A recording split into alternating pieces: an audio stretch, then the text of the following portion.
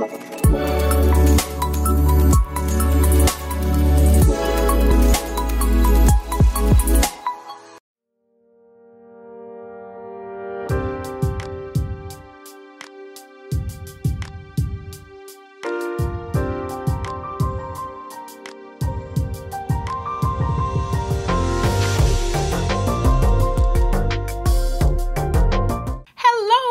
and girls of grade 5, welcome to our mathematics class today. How have you boys and girls been? I hope that you have been staying safe and healthy. My name is Miss Yulita Brown Phillips, and for today's lesson, we will be focusing on changing an improper fraction to a mixed number. Now, before we go there, we're going to do a little recap. Do you boys and girls remember what we said fractions are? Yes, we said a fraction is a part of a whole. It represents anything that is less than 1. So we have to look at what are proper fractions, what are improper fractions, and what are mixed numbers or mixed fractions, as you would see in some books, before we move into our topic for today. So let's start with a proper fraction. A proper fraction is a fraction whose numerator is less than the denominator. Or in simpler terms, you would say that it is smaller than the denominator. It has a small head and a big body. Example, 2/5. In the fraction 2/5, 2 is the numerator. And we see that 2 is less than 5. 1/4, 1/9, and 3/10. Could you boys and girls list some more proper fractions? I'm sure you will be able to. An improper fraction. An improper fraction is a fraction where the top number or the numerator is greater than or equal to the bottom number or the denominator. We say that it is top heavy. We say that an improper fraction has a big head and a small body.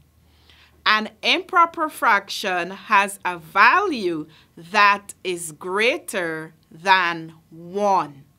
Example, 9/5. Look at the numbers. Look at the numerator. The numerator is 9, and 9 is greater than 5. So 9/5 is an improper fraction. 7/4. Big numerator, small denominator. 10/3. Big numerator, small denominator. So boys and girls, you see, it is important that you know how to differentiate your fractions. We will now move to the mixed fraction or the mixed number. A mixed fraction or a mixed number is made up of a whole number and a proper fraction together. When we're writing a mixed fraction or a mixed number, the whole number is always written bigger than the fraction. Example, 2 and 1/2, 5 and 1/4, or we can say 5 and 1/4, 6 and 3/4, or we can also say 6 and 3/4. We can use either an improper fraction or a mixed fraction to show the same amount. Let us look at an example. We have 1 and 3/4. We have one whole pizza there. Do you like pizza? I love pizza. one whole pizza, and we have 3/4, 3 pieces out of the whole. But that 1 3/4 can also be written as 7/4 or 7/4. Look at the diagram there. The whole is divided into 4 quarters. The next piece of pizza is divided into 3 quarters. So we see that we can use an improper fraction and a mixed number to show the same amount. So let's move on quickly into what we have to do for today. Boys and girls, are you ready? I want you to pay keen attention. Now remember, we said in mathematics everything is a process and it's done by steps, and we have to follow rules so that we can arrive at the correct answer. So we have some rules that we would follow so that we can arrive at a correct answer when we are converting improper fractions to mixed numbers. Now, the first rule says, divide the numerator by the denominator. Boys and girls, do you remember what is the numerator? Yes, the numerator is the number at the top of the fraction, and the denominator is the number at the bottom. Now, the next rule says, write down the whole number answer. Then you write any remainder above the denominator. So we're going to go across quickly to an example. Don't be afraid. It's quite simple once you get the hang of it. So our example would be convert 15/4 to a mixed number. Step 1. What did we say we must do? Yes, divide the numerator by the denominator. So let's identify the denominator. The denominator is 4 and the numerator is 15. So we are going to divide 15 by 4. Now here is where your tables come in. That's why I always encourage you to do your tables or to learn your tables. So 15 divided by 4. How many groups of 4 can we get from 15? Yes, we can get 3 groups of 4 from 15 with a remainder of 3. So, what number is the whole number? 3 is the whole number. 4 3s, 12, and 3, 15. Where do we write the remainder? We write the remainder at the top of the denominator.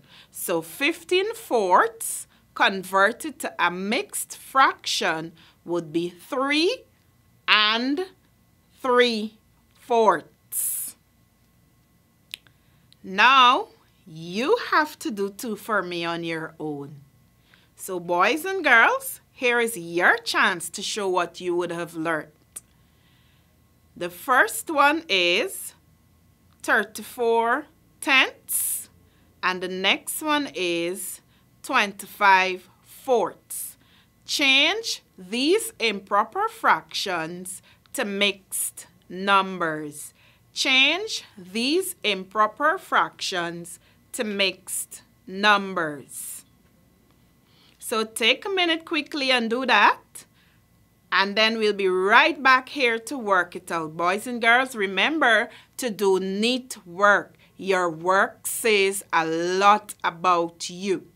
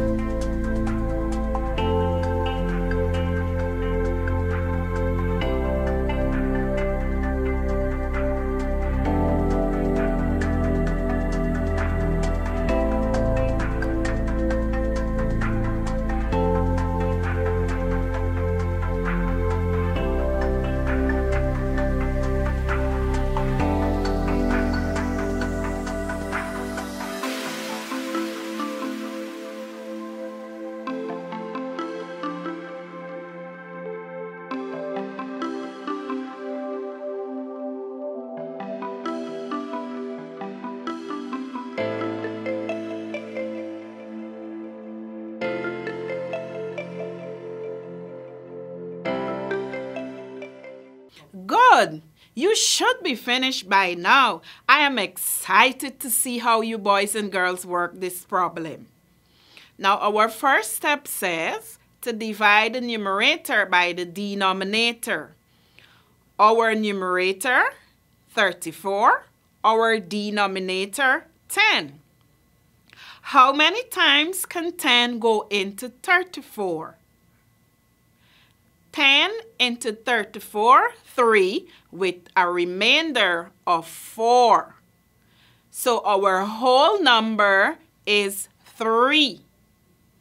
And our remainder is 4. So we place that 4 over the denominator, which is 10. So our answer becomes 3 and 4/10. Do you have that, boys and girls? Very good. Excellent work. I am proud of you. Let's go to the next fraction. 25/4. The rule says divide the numerator by the denominator. Our numerator is 25 and our denominator is 4. How many groups of 4 can we get from 25? 4 into 25, 6, with 1 remainder. So 6 becomes our whole number. What do we do with the 1? We place the 1 over the denominator 4. So 25/4 as a mixed number is 6 and 1/4. Boys and girls, I trust that you would have learned quite a lot today, and you will do excellent work whenever you have a problem to convert improper fractions to mixed numbers. So, boys and girls, that has brought us to the end of today's lesson. Remember, study to show yourself approved, be respectful, and always be obedient. Bye, boys and girls. See you next time.